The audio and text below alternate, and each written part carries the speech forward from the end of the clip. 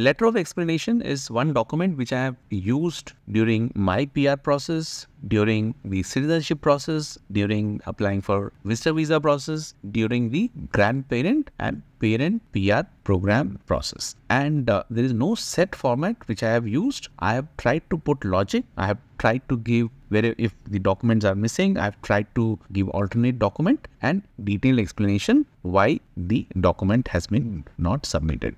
And if the document has been submitted and I feel that a little more explanation helps, I have done that. That way, when someone receives and someone is going through, they have adequate information to take right decision. So what I'm sharing is my personal experience, and you must do your due diligence when you are doing anything like this. And if you are in doubt, always seek a professional guidance. Don't rely on someone like me who is on internet coming and sharing personal experience. And in today's video, I will show you how I covered the missing marriage certificate. So I give a heading like letter of explanation. This makes it clear what this document is, then the date when it is made, and if it is primary applicant's name. If it is secondary applicant, write secondary applicant and then name. And if UCI number is there, I always make sure to make an entry. If UCI number is not there and it is getting uploaded with the application, I just leave it blank. And then to whom it may concern. This is the heading part of it. So as you can see, this is the point 5.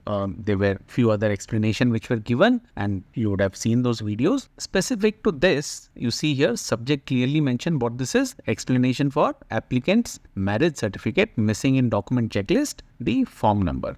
So that becomes the heading. I would like to address the absence of my marriage certificate certifying my marriage with my wife, then wife's name. Unfortunately, the original marriage certificate is not available, as during our time, it was not mandatory and marriage were typically performed by local priests in presence of friend and family member in our village. So typically this is how the marriages would happen in those days, say 40s, 50s, 60s, 70s, 80s, 90s. And it was only around 2000, if I remember correctly, you can go and check online. This marriage certificate was made mandatory. Before that, most of the individuals, once they would get married, if they were a government employee, they would just go and update that I'm married, and government records would get updated that this person so-and-so is married and this is the date of birth. So that's how this is the date of marriage, and that's how every record thereafter would get updated. And if the person would go on pension, they would have the spouse detail recorded on the pension document. That was the case. Let's continue. As an alternate proof of our marriage, I'm submitting several documents that consistently list us as husband and wife over the past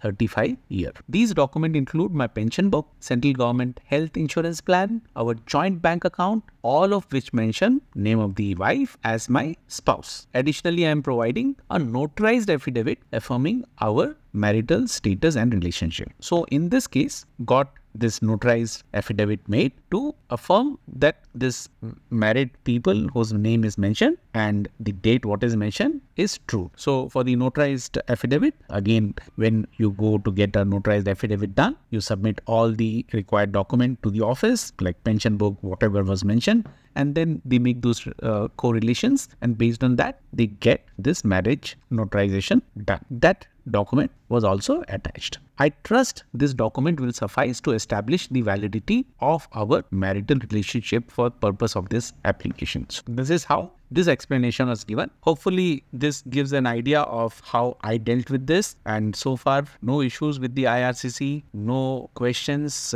whatsoever till date. This is how it was done. Thanks for watching.